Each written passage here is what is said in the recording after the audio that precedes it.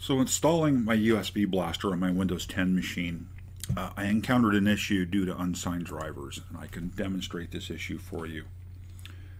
If I plug in the USB blaster, we'll see that the device appears as a USB blaster, but the driver is not installed.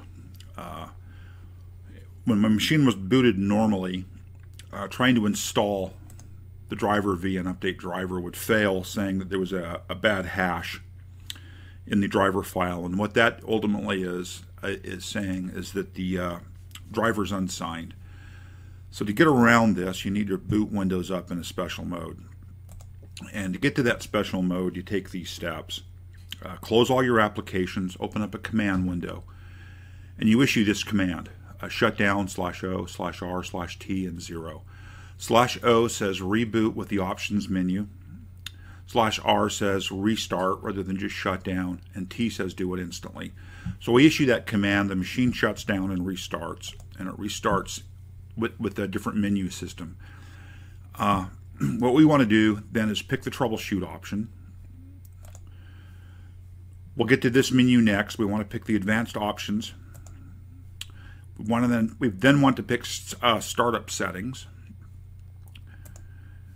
And it'll basically warn us there we're about to bring the system up with these various things enabled or disabled, including you can disable device driver enforcement at that point. We go ahead and click restart. The system reboots, and as part of the reboot you get to this menu right here, and there's an option 7 in here that says disable device signature enforcement.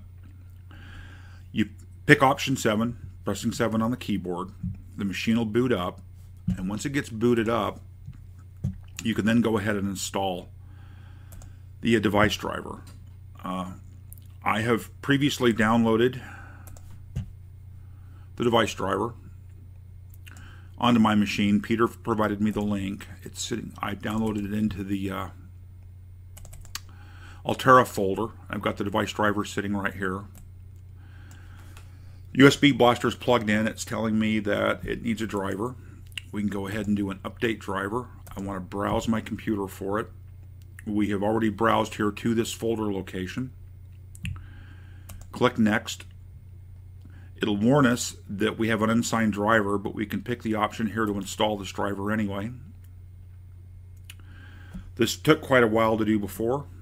We just need to sit here and be patient while it processes that driver. A couple of the things to note that I've noticed with the USB blaster is it needs to be plugged directly into a USB port on the computer. You don't want to be on a USB hub. There's been a lot of forum entries talking about this issue.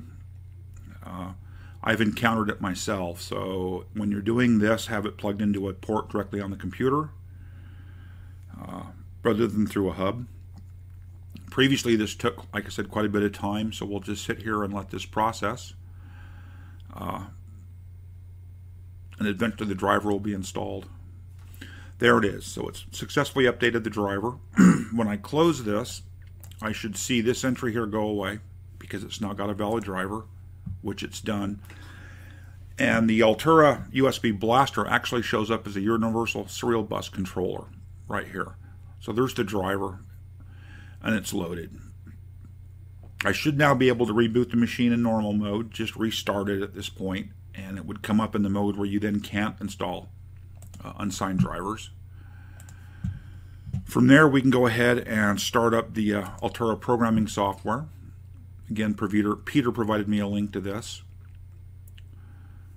I'll let it start here. There it is. In this case it's going to see my USB blaster because the driver's loaded and it knows it's there. I'm going to go ahead and close this and show you what you will see the first time you run it. So I've unplugged the USB blaster. It's no longer seen as a device here. Let's run the programmer software again. The programmer software will come up and may well say there's no hardware detected. If you get to that state and you know the driver's loaded, go ahead and click on Hardware Setup, and you'll see the device hopefully show up in the menu here.